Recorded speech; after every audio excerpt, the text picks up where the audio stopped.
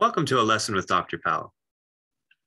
Let's take a look at how we can compute torsion of the helix that we had. R of t is equal to cosine t, sine t, and 2t here. Okay, and we're going to use the idea that torsion is equal to the r triple prime dotted with, so the jerk vector dotted with the cross product of r prime and r double prime, which we could actually rewrite as, so r prime is actually v, and then we have a, and then we have a, which is r double prime. So basically we have this, so dotted with that, and then we're dividing by just the length actually of v cross a squared. If you remember in that formula that we had, it was r prime cross r double prime, and then we were finding that length and squaring it, but we could may as well just write this v cross a and square it. So this is really what we're doing. If you want notationally, you could replace this r triple prime right here. Instead of doing that, you could just use the letter j if you like, j representing triple, the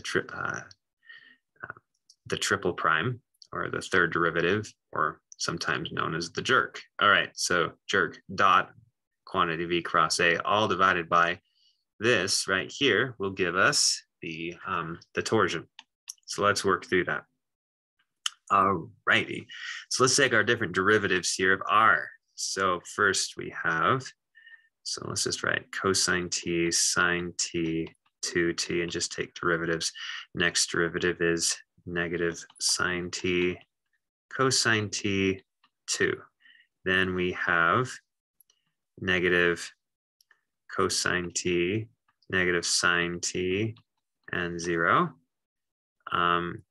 Next, we have the derivative of negative cosine t is simply sine t, and then we get negative cosine t and 0. So we have r prime, r double prime, and r triple prime.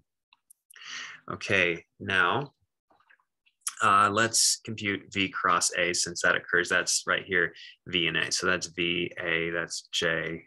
Okay, so let's just go through this. V cross a is all set up here. Same thing as before, that's c. And so for this component, we have that minus that. So it'd be 2 sine t, 2 sine t. And then for the middle guy, we have that minus that, but then we change the sign so that we have so we get 0 minus 2 times negative cosine t. So that would be just 2 cosine t, but then we change the sign, so it's negative 2 cosine t. And then for the last component, we have sine squared, and then we have minus negative cosine squared. So it's just plus of a cosine squared. So we just get 1. Sine squared plus cosine squared is 1. So this is what v cross a looks like. Okay, so if we can take this and dot it with that, we'll get the top of this. All right, so let's try that. So sine t times that would be 2 sine squared. Remember, the dot product's just going to give us a number. Negative cosine t times negative 2 cosine t is going to give us plus 2 cosine squared t. And then we have 0 times 1, which is 0. So the top in the dot product just looks like we're going to get a 2, because it's 2 times quantity sine squared plus cosine squared, which is just 2 times 1. So we're going to get 2 on the top. Okay. And then on the bottom, we just need to find the length of this, which we can do. We'll end up getting 4 sine, so squaring each thing, plus 4 cosine squared t plus 1. Notice factoring out the 4 out of these, sine squared plus cosine squared, which is 1. So we get 4 plus 1, so square root of 5. So it looks like we end up getting 2 over the square root of Oh, but then we have to square it, right? Aha, remember, squaring it, yeah. Square root of 5 squared, always square that length after you compute it. So we end up just getting a torsion value of 2/5. And notice that this is a constant torsion for this helix. It doesn't change dependent upon t, but it's same for every value of t. We end up getting 2/5 as the torsion. Now remember that torsion is the projection of dB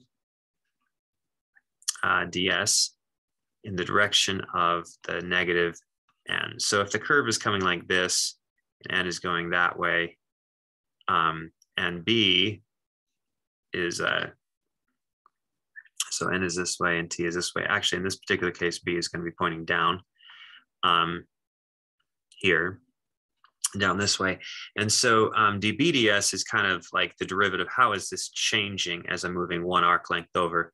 And it's going to be represented by dBds is actually in the direction of n. It's parallel to n. So it's either going to be going that. So this tilt is either going to be going that way or that way, going back and forth. And we notice, and since we're projecting onto negative n, and we're going in, so we're projecting on, and we have a positive projection.